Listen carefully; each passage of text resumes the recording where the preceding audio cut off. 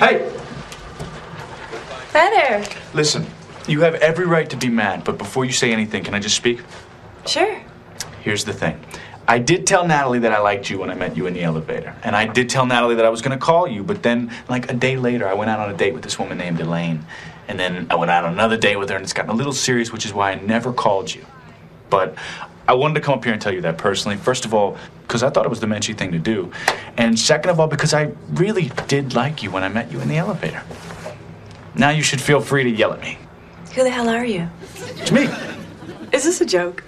No. It isn't? No.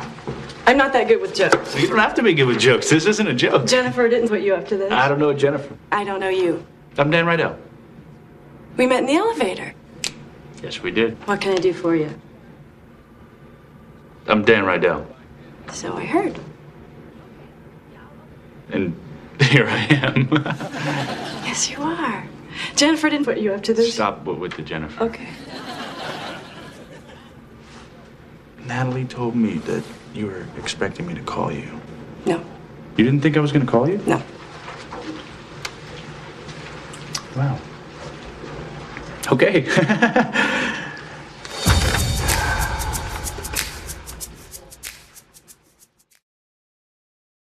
Tony, run that by Paul or somebody in the general counsel's office. Hello. Hey, Dan. Dan. Dan. I just came back because I felt bad about our first meeting. In the elevator? Well, that meeting I felt good about until our second meeting, which I felt bad about. Dan, there's really no need to feel bad about any of our meetings. That's easy for you to say. You don't remember any of our meetings. It was 10 seconds in an elevator. Yeah, but you see me on TV. When have I seen you on TV? I'm Dan Rydell. And we're back to the starting gate. Good evening from New York City. I'm Dan Rydell, alongside Casey McCall. I'm that Dan Rydell. Sports Night. Oh, I've never seen Sports Night. Don't you work for CSC? I work for Continental Corp, so I do work for CSC, but I'm an analyst. They don't make me watch the show. There are people who watch it voluntarily. I'm sure there are. It's a good show. Yeah, I like the part where you said your names. We do more than that. I would think. Anyway, like I said, but for this woman Elaine, I definitely would have called you.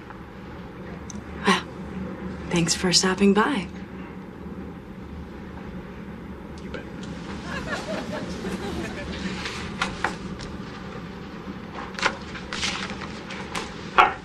I really do have to work. No, listen, I was just thinking.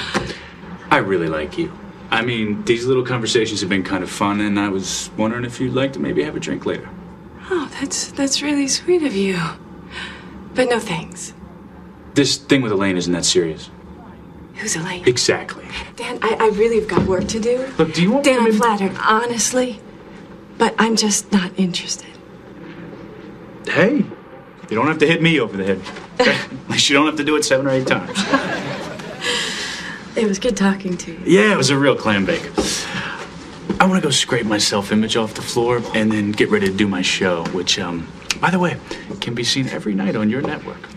I'll keep an eye out for it. Excellent.